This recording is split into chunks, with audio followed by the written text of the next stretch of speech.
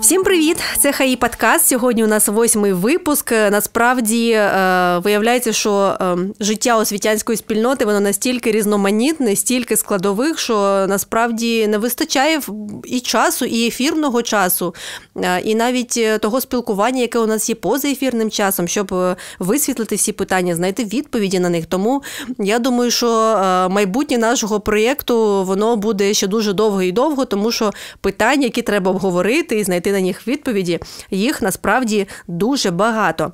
От, наприклад, сьогодні ми будемо говорити по питаннях вступної кампанії. Насправді, величезний пласт роботи був зроблений до університетською підготовкою, яка працювала у нас по школах, по селищах, по містечках нашого регіону і, в принципі, всієї України.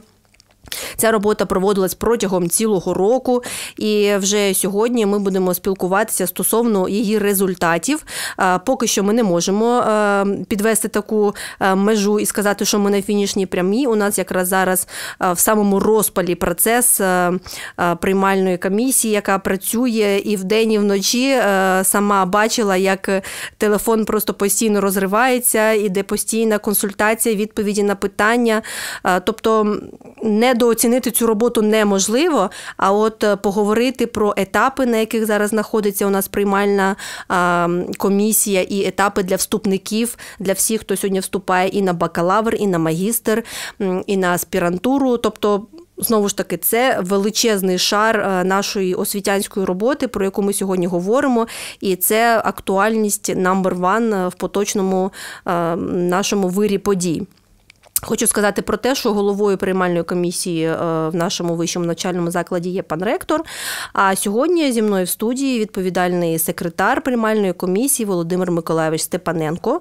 Людина, яка володіє, я хочу так розкрити трошки секрет, у нас тут зараз лежать аркуші паперу, на яких я бачу просто безліч якихось цифр. Сама взагалі не розумію, що там відбувається, не дивлячись на те, що я маю технічну освіту, закінчила ХАІ, у мене по математиці завжди була 5, але от те, що я бачу, я взагалі ген-ген не розумію, що там відбувається. Тому саме сьогодні в студії Володимир Миколайович, з яким ми поговоримо про те, що зараз відбувається у нас зі вступною кампанією. Ми розуміємо, що дуже багато кризових складових, які мають безпосередній вплив на результати, які ми ще очікуємо. Знову ж таки, хочу сказати, що фінальна межа у нас зараз не стоїть. Приймальна комісія працює, і потік весь питань і вступної кампанії, він зараз в самому розпалі. Доброго дня, Володимир Миколайовичу. Доброго дня. Сьогодні нам з вами така величезна робота запланована, тому ми будемо дуже поступово, поетапно, в принципі, так, як і рухається у нас вступна кампанія. Перше, можливо, привітайтесь просто з нашими слухачами. Так. Доброго дня, шановні слухачі. І перш ніж розпочати відповіді на питання, що мені хочеться, так? Хочеться подякувати за роботу відбірковим комісіям, які вже 4-й тиждень працюють без вихідних і збирають всіх наших вступників по крупицях до нашого університету. Дуже вдячний їм. Дякуємо кожному, хто робить свій особистий вклад. Насправді результат того, що ця величезна машина під назвою Харківський авіаційний інститут рухається. Це результат такої кропіткої роботи величезної команди, тому окремий привіт, подяка. Впевнена, що обов'язково люди будуть відмічені преміями. І ми знаємо, що зараз такий дуже яскравий період відпусток, але саме ці люди знаходяться тут, пихтять, пітніють, спілкуються, працюють. Тобто цей процес, він вже не зупинний, і 4-й тиждень, насправді, люди просто нон-стопом працюють. Володимир Миколайовичу, у нас сьогодні така буде об'ємна розмова, але давайте поступово, по етапах. Кожен вступник розуміє, що вступна кампанія тепер має певні етапи. Да? Якісь етапи вже пройшли, такі як, наприклад, реєстрація, оформлення заявок, електронний кабінет, написання ЄВІ, НМТ і тощо. Зараз у нас є певний етап, і певні етапи ще нас очікують. Будь ласка, давайте нас трошки зорієнтуйте, що зараз відбувається, який етап вступної кампанії прямо зараз у нас, і, можливо, трошки спрогнозуйте наступні етапи, там найближчі 2-3 етапи, що очікує вступника, який сьогодні приймає участь в вступній кампанії. Давайте зразу розділимо. Вступна кампанія на здобуття освітнього ступеня бакалавра і вступна кампанія на здобуття освітнього ступеня магістра. Вступна кампанія для здобуття освітнього ступеня бакалавра вже триває не перший тиждень. Реєстрація електронних заяв вже відбулася. Пройшов вже широкий конкурс, де ми отримали рекомендованих до зарахування. Завтра відбудеться урочисте підписання наказів на зарахування для здобуття освітнього ступеня бакалавра на базі повної загальної середньої освіти і на базі НРК-5 за державним замовленням. Ура! Що стосується вступної кампанії для здобуття освітнього ступеня магістра, то тільки почалася. 1 серпня ми почали приймати заяви. Тому казати, що там якісь результати, ще зарано. І я, користуючись нагодою, запрошую всіх вступників, які отримали диплом бакалавра і мають змогу вступати для отримання освіти в магістратурі, а також тих вступників, які вже мають диплом магістра і бажають ще вступити для отримання другої вищої освіти, подавати до нас заяви. Триває подача заяв. Отакі етапи зараз відбуваються. Я теж, користуючись нагодою, хочу сказати, що ХАІ – це така... Номер один, що перше приходить в голову, це родина, тому що я сама пройшла хайовську школу, тут вчилася, залишилася працювати, працювала в різних підрозділах, і сьогодні можу сказати, що оце братерство і сестерство хайовців, воно не має меж, насправді по всьому світу знаходяться наші випускники, і якщо ви просто зайдете, можливо, на екскурсію, можливо, у вас буде така змога зайти на будь-яке підприємство, яке хоч якимось чином дотично до авіації, до якихось ракетних технологій, вже тепер і до IT-технологій, це також окрема спільнота, яка зараз розширюється, поширюється, збільшується і також має свій певний вплив. Сьогодні хайовців ви зустрінете усюди. Тому бути дотичним до такої великої родини, до такого братерства, сестерства – це дуже крута історія для того, хто шукає, в принципі, свою залученість до спільноти. А говорити про якість вищої освіти, про якість, в принципі, наукових школ, я навіть не буду, тому що є безліч показників, які характеризують сьогодні університет, кожну окрему роботу по різних напрямках, і можна просто подивитися по рейтингах, по скопусу, по якихось публікаціях наукових, і ви побачите, що усюди ХАІ буде в тих рейтингах і списках. Тому, шановні наші вступники, чекаємо, очікуємо, ласкаво просимо, тим паче, що зараз у вас є такий шанс, і саме зараз іде той самий етап вступної кампанії, на якому ви ще можете застрибнути в цей потяг. Володимир Миколайович, давайте трошки рухатися далі. Ми сказали про етапи вступної кампанії, а тепер давайте поговоримо про той такий бажаний мед, який сьогодні надає держава, це бюджетні місця. Я сама навчалася на бюджеті, було дуже приємно економити гроші батьків. Взагалі, стосовно максимального обсягу державного замовлення, який є в нашому університеті, і далі, можливо, якісь порівняння ми зробимо з минулим роком. Так. На сьогоднішній день, у цьому році максимальний обсяг державного замовлення на базі повної загальної середньої освіти в нашому університеті складає 644 місця. Це ті місця, які ми можемо заповнити вступниками, які при розподілі бюджетних місць при широкому конкурсі отримали своє бюджетне місце і прийшли до нас. На базі НРК-5 ми маємо 276 бюджетних місць, максимальний обсяг бюджетних місць. Це вони сумуються, да? 644 і 276 разом ми маємо... Це то можна сказати, що це сумується, і то є зарахування на перший курс. Але на базі ПЗСО термін навчання складає 4 роки, на базі НРК-5 термін навчання складає 3 роки. На сьогоднішній день, після розподілу бюджетних місць, ми отримали рекомендованих до зарахування на бюджетні місця на базі ПЗСО 377 осіб. На базі НРК-5 82 особи. На жаль, це складає приблизно десь 77% від минулого року. І в цьому році, ви знаєте, і в минулому році триває агресія Росії на нашу країну. От, до речі, тут одразу вже, коли ви озвучили цифри, я собі записала на листочку, і для мене дуже прозоро зрозуміло, який відсоток набрали від того, що могли.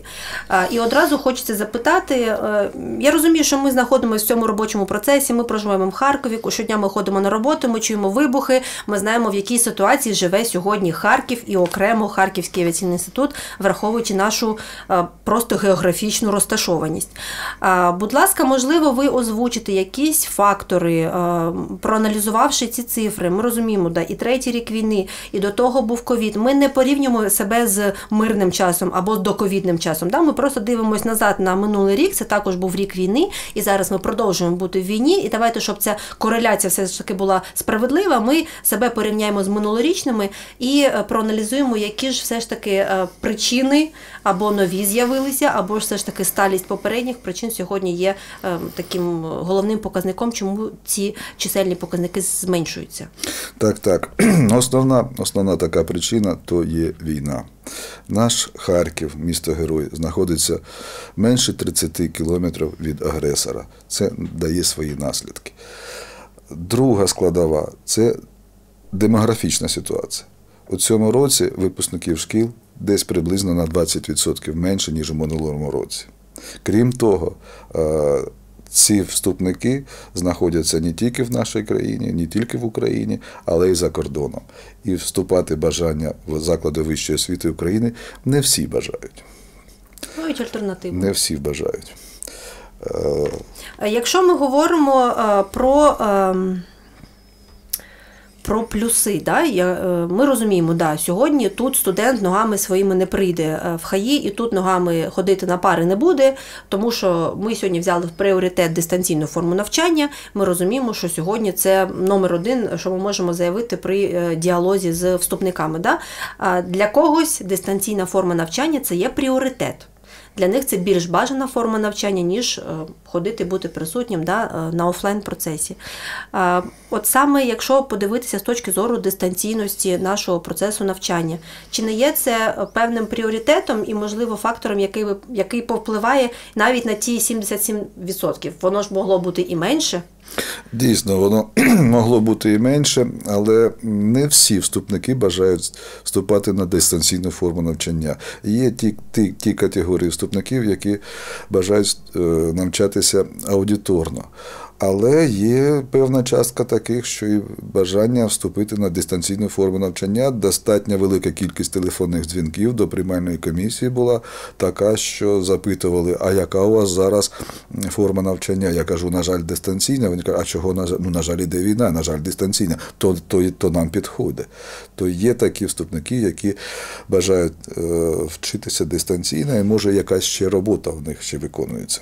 Чому я сказала? Тому що я просто була свідком того, як йшло спілкування батьків з нашими деканами, і якраз таки розріз розмови був в тому, що ми хочемо виключно дистанційно, ми маємо там певне нашарування там своїх окремих там завдань, робіт і то інше, і тому для нас є пріоритетом навчатися дистанційно. Тому, можливо, чому я про це проговорюю декілька разів, тому що ми вже почули, що йде набір на магістерські прогами, і в такому випадку, якщо зараз ви роздумуєте і шукаєте, де би вступити на магістра і мати дистанційну форму навчання, то от ми тут, Харківський авіаційний інститут, будь ласка, це також може бути для когось певним пріоритетом в виборі вищого навчального закладу.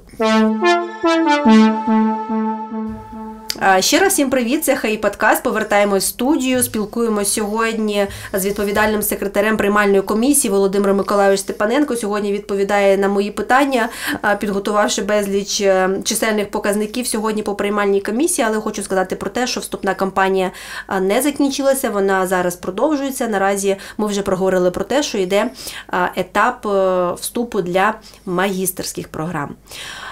Давайте ми поговоримо трошки про те, 77% тих, кого ми вже набрали на бюджетні місця, відштовхуючись від попереднього року. Ми розуміємо, що певні спеціальності впоралися з набором, а також ми розуміємо, що хтось не впорався. Але треба розуміти, що коли ми говоримо «не впоралися з чисельними показниками», це говорить про декілька факторів. Перший фактор може бути змінилася актуальність напрямку підготовчого, це може бути там спеціальність, яка саме зараз в цих поточних умовах не є такою актуальною. Ми розуміємо, що цей порядок денний він змінюється постійно. Колись було модно бути лікарем, потім було модно бути економістом, а потім було модно бути менеджером. Тобто ця періодичність, вона має місце в нашому процесі освітянському. Давайте поговоримо про тих, хто впорався, хто зробив набір відповідно до їх обсягу державних місць за бюджетною формою навчання. І давайте проаналізуємо, де у нас просіли чисельні показники, і, можливо, також трошки проаналізуємо, чому саме це сталося. Давайте тоді по порядку. Ті, хто впоралися. Дуже приємно дивитись на показники третього факультету. Там третій факультет у цьому році показує такі лідерські свої здібності. Такі спеціальності, як 141, 174, 175. Ці спеціальності виконали свій максимум обсяг державного замовлення. Крім того, ще в них є вступники, які не зайшли на бюджетну форму навчання, але чекають свою можливість на переведення, коли є такі певні особи, які відмовляться від бюджету, то вони займуть їх місце. Це дуже приємно. На 5-му факультеті 163 спеціальність, це біомедична інженерія, впоралась 100% з своїм набором на бюджет бакалаврів. 7-й факультет, 129-та спеціальність, інформаційно-бібліотечна та архівна справа. Із року в рік вони виконують свій максимальний обсяг державного замовлення. Це вже вони стабільно так ідуть. Молодці. І у цьому році 0,53 спеціальність, яка є теж на 7-му факультеті, то спеціальність психологія, взяла свій максимум обсяга державного замовлення, вступники, які будуть зараховані на цю спеціальність. І ще хочеться відмітити одну таку тенденцію. На спеціальність психології у цьому році до нашого навчального закладу була майже ще не найбільша кількість заяв. І це тенденція не тільки по нашому університету, це тенденція по всій країні. Тобто вступники зацікавлені отримати цю спеціальність більше. Я хочу трошки від себе додати, маючи досвід співпраці від Харківської з благодійними фондами, з міжнародними організаціями, які мають також такий благодійний вектор, я можу чітко сказати, що на сьогоднішній день попит на психологів просто скажений. Знайти зараз класного психолога, який допоможе просто включитися в процес цієї благодійної діяльності, попрацювати з соціально незахищеними категоріями, зараз дуже важко. Психологи, які є з освітою, які зайшли в війну, маючи диплом психолога, зараз настільки перевантажені, що ринок постійно потребує психологів. І саме тому, мені здається, що на наступний рік, мабуть, буде ще більше, треба збільшувати обсяг, тому що психологи нам потрібні, ми розуміємо, що період відновлення післявоєнного, коли і цивільні, і військові всі будуть потребувати професійної психологічної допомоги. Тому дуже круто, що у нас є такий напрямок, і дуже круто, що зараз психологія набирає оберти. Так, а далі, продовжуючи відповідь на питання, які все ж таки спеціальності, скажімо так, не дуже добре впорались. Я дуже здивована, немає 12 спеціальностей, які у нас до того набирали більше всіх. Зараз я відповім. На сьогоднішній день, в цьому році, скажімо так, не на сьогодні, в цьому році, як і в минулі роки, спеціальності, технічні спеціальності не виконують свій обсяг державного замовлення. І як на диво, у цьому році 12-та галузь, як кажуть наші відповідальні секретарі, просіла. Не набирає не те, що свій максимум, а не набирають навіть і половини від максимуму, що дуже прикро, і це приведе до того, що у наступному році максимальний обсяг державного замовлення буде зменшено. Це болюче таке на сьогодні становище. Наслідки чого це відбулося? Скажімо так, дистанційна форма навчання у школі. Математика, фізика дуже слабка. Дистанційна форма навчання у школі. Гуманітарні науки можна вивчати і дистанційно, але ж фізика, математика не можна вивчати і дистанційно. Тому випускники шкіл мають достатньо низький рівень з математики і фізики і бажають йти на більш такі економічні і гуманітарно спеціальності гуманітарного та економічного напряму. Ага, добре. А де ж айтішники? Вони ж також 12-ї спитають? То є 12-та галузь, просіла 12-та галузь, айтішника у цьому році ми не дорахувалися, це дуже прикро. І 121-ша спеціальність, дуже боляче дивитись на 123-ю спеціальність, от дуже боляче. Прям... Тут мені здається, що також одна із причин – це якраз те, що молодь у нас за кордоном.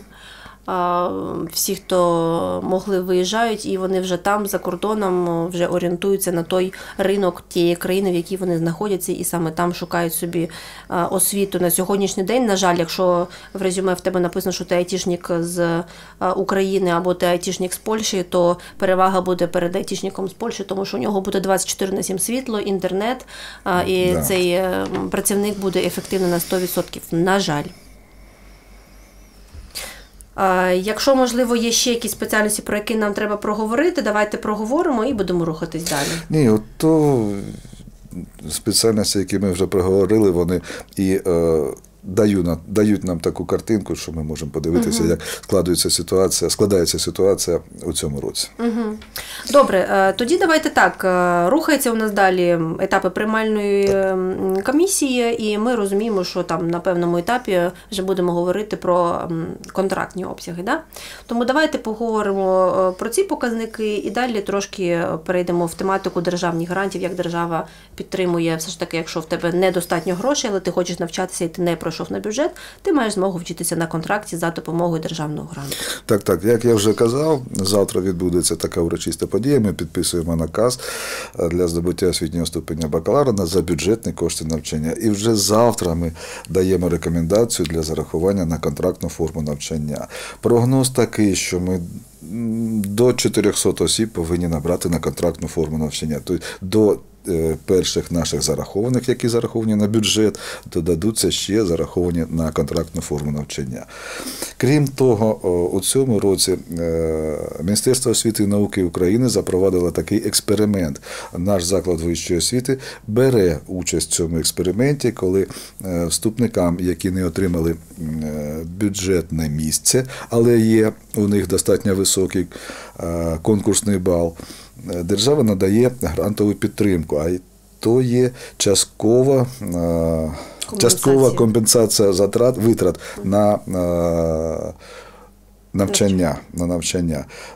То є дуже корисно, коли є діти, не змогли вони вступити на бажану спеціальність, там дуже був великий конкурс, але вони набрали достатньо високі бали.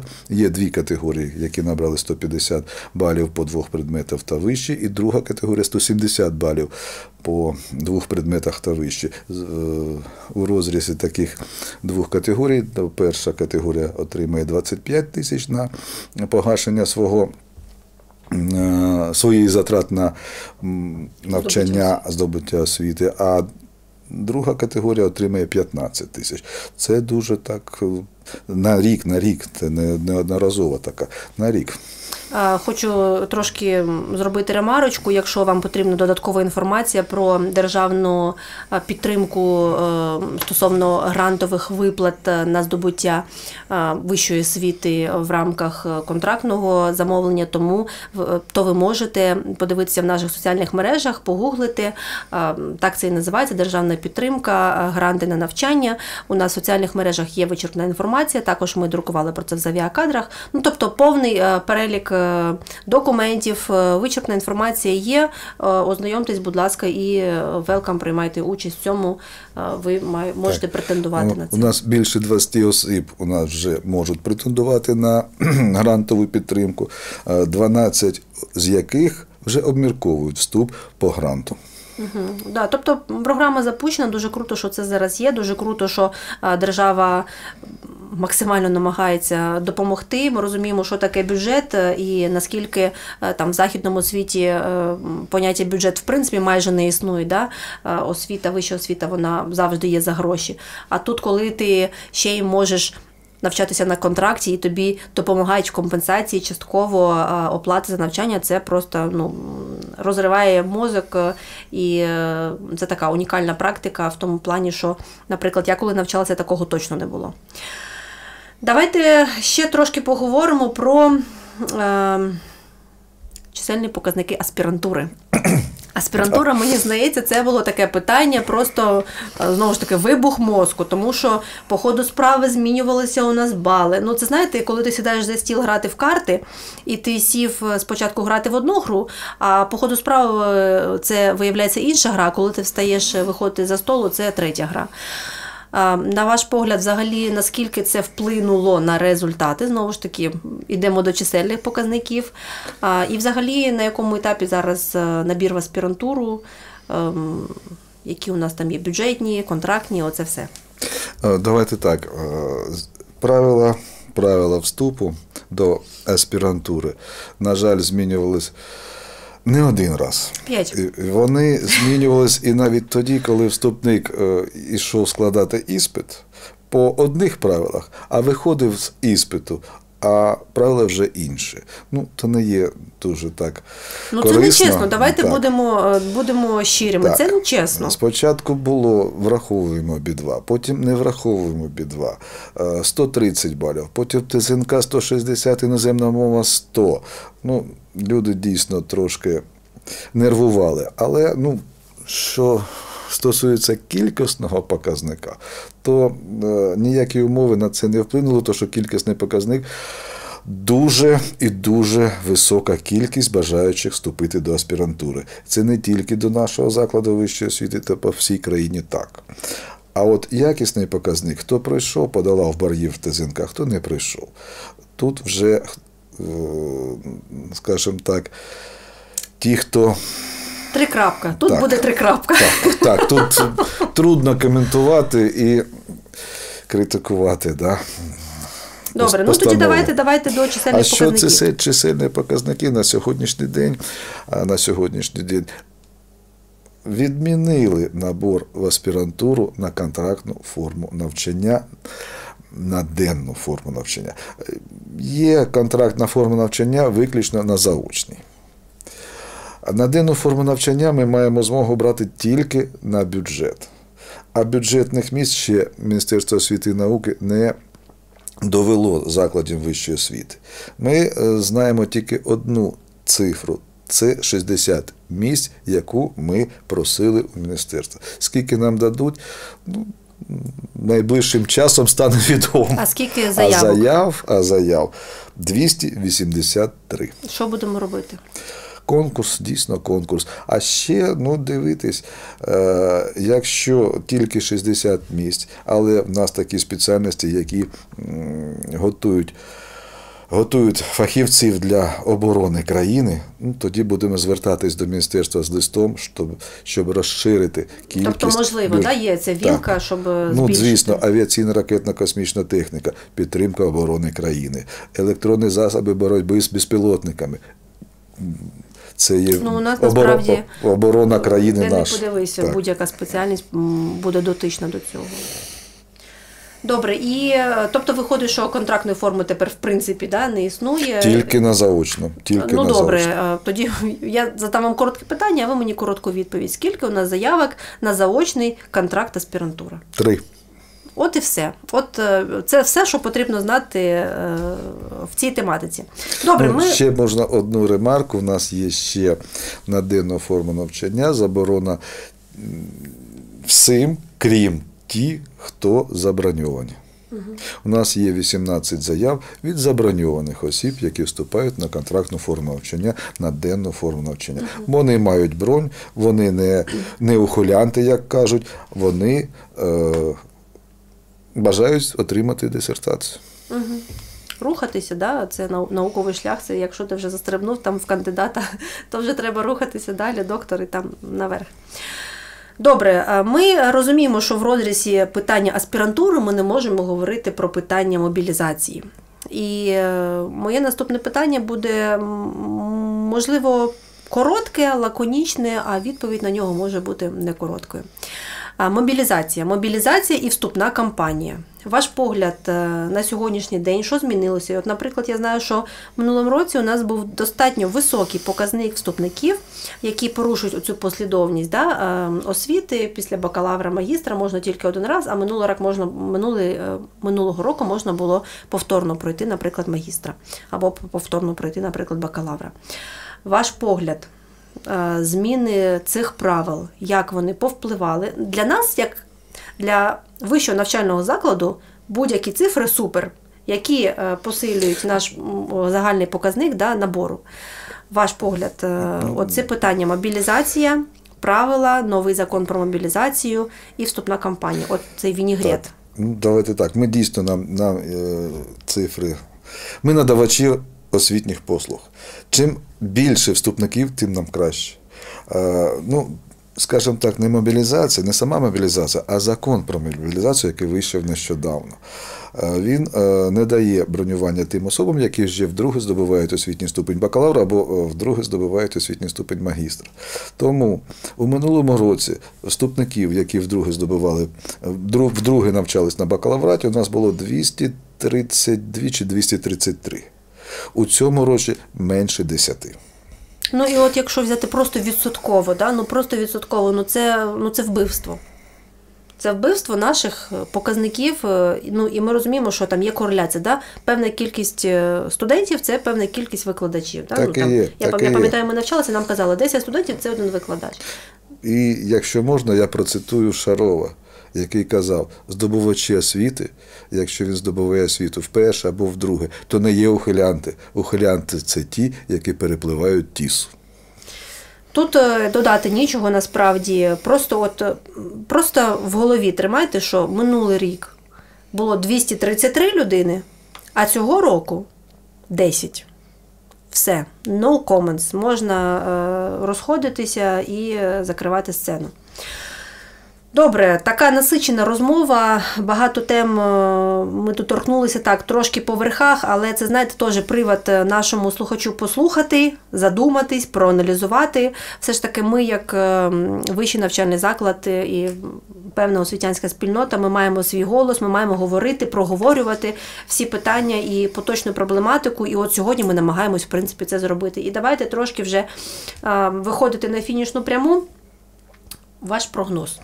Я розумію, що прогнозувати то не є добре, я розумію, але приблизно хоча б давайте доторкнемось, через місяць, через два, що прогнозувати, має бути? Дивлячись на ті показники, які ми вже маємо на сьогодні, дивлячись на ту демографічну ситуацію, де ми маємо випускників шкіл на 20% менше, ніж у минулому році. І прогноз, на жаль, буде не дуже такий. Менше десь на відсотків 20 ми наберемо на перший курс бакалавра. Але робота ще триває. Ми ще можемо набрати здобувачів освіти контрактної форми навчання. Ще можемо набрати здобувачів освіти в магістратуру. І в магістратуру теж люди йдуть, отримуючи другу вищу освіту, не тільки чоловіки, які вже майже немає сенсу йти отримувати другу, а й жінки йдуть. Жінки йдуть здобувати вищу освіту, зазвичай на психолога, отримуючи ваучер. По ваучерам ми теж приймаємо. Тому зараз триває робота над тим, щоб збільшити свій контингент за рахунок контрактників, умовити вступників скористатися грантом і набрати більш ніж 800 осіб на перший курс до здобуття освіти на першому курсі бакалавра. Магістра поки ще зарано. Добре, Володимир Миколайович, я бажаю нам всім удачі. 800 осіб. 80, ні, 800. Більше ніж 800. Володимир Миколайович, ваше фінальне слово. Давайте в адресу наших вступників, майбутніх наших студентів, можливо, батьки нас почують, можливо, нас почують все ж таки представники нашої освітянської спільноти, які мають діалог із тими, хто сьогодні шукає, де вступити, куди віднести свої документи. Давайте таке фінальне слово, зверніться до них, до всіх, і нехай ви будете почуті. Давайте так, фінальне слово. Вступна кампанія триває. Вона не завершилась, вона триватиме ще не 1 місяць. Тому ті, хто бажають вступити до нашого університету, я запрошую подавати заяви. На сьогоднішній день триває подача заяв для здобуття освітнього ступеня магістра як на денну, так і на заочну форму навчання. У вересні ми починаємо приймати заяви на перший курс для здобуття освітнього ступеня бакалавр, то є друга хвиля за контрактною формою навчання, як на денну, так і на заочну форму навчання. Тому показники ті, що я сказав, 800, намагаємося взяти ще більше. Ми зробимо все, щоб взяти більше. Крім того, тобто був вересень, у жовтні розпочинається друга хвиля набору для здобуття освітнього ступеня магістр. Ті особи, які не вдалося скласти ЄВІ, є ще додаткова сесія, спеціально організована сесія, є можливість скласти ЄВІ і вступити до нашого закладу, і в жовтні вступити. І тоді вже, як закінчиться жовтень, тоді вже в листопаді ми підведемо такі підсумки. Обов'язково ці підсумки передамо до університетської освіти, до Георгія Григоровича Півня, щоб він зробив певні висновки і скористався нашими висновками в подальшій своїй роботі. Але вже зараз хочеться зробити таку пораду. Дуже критично віднестись до того, які конкурсні пропозиції ми будемо впровадити в наступному році на базі НРК-5.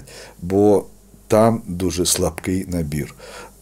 Краще зменшити кількість таких конкурсних пропозицій і надати змогу цим вступникам скористатись своїм свідоцтвом про повну загальну середню освіту і йти вже по свідоцтву вступати. Дякую вам, Володимир Миколайович, за цю бесіду. Насправді, голова у мене просто зараз вибухне, тому що стільки інформації, стільки складових, які впливають на фінальний результат, на оці, знову ж таки, чисельні показники, які ми вже сьогодні мільйон раз про це сказали. Я хочу сказати наступне, що прийом продовжується.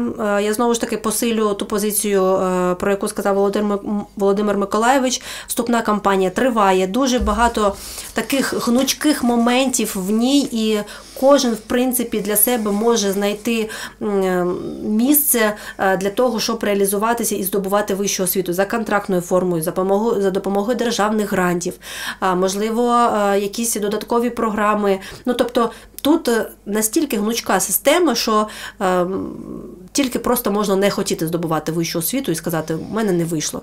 Тому, шановні вступники, шановні батьки, виходьте на діалог. Наша приймальна комісія готова з кожним поспілкуватися, відповісти на питання.